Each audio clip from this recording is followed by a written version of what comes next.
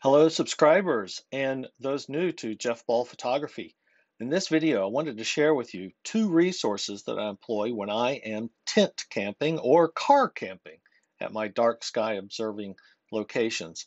This is an example of my car camping on Spruce Knob. If you've seen some of my videos, you know this is at the Experience Learning Center. And I tend to just leave my camping in the car, camping gear, and I put my equipment cases on the outside and cover those with a tarp.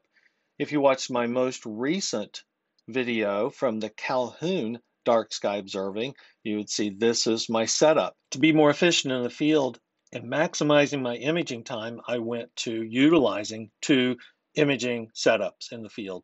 So that meant I really didn't want to spend the time and energy with establishing a camp with a tent. So I moved everything in the car with my sleeping situation. I just put all of my imaging cases under a tarp in the imaging area outside. So really to make this work, I wanted to find something that was a little bit more comfortable in the car for a sleeping pad, and I ended up with this Wellax Ultrathick foam inflatable sleeping pad. I found this on Amazon. I am going to include a link. It will be an affiliate link that goes to Amazon. But this thing has been really enjoyable. I had it out for this one weekend. It will self-inflate, so it has these self-inflating valves, and it has padding in it as well.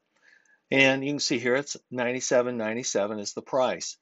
Please note the dimensions of 77 by 28 by 3 inches, so it'll fit in your sleeping situation. In my case, it does fit in the Honda CR-V. I do prop up the head area with a cooler, and so that gives me the full support under the mat, and it fits in the car, and I can close all of the doors. Now, the unit can roll up into a cover bag. I leave it unrolled and I transport it unrolled. It is recommended to be unrolled. So one of the things that's going to be interesting to see is how long this thing can survive without being punctured and what the wearability, usability, time life is for this item.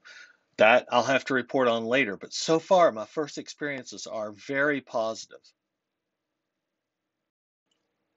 The next item I was really looking for was something to help me relax during an imaging session and something that would also support my binocular observing in a lounging situation.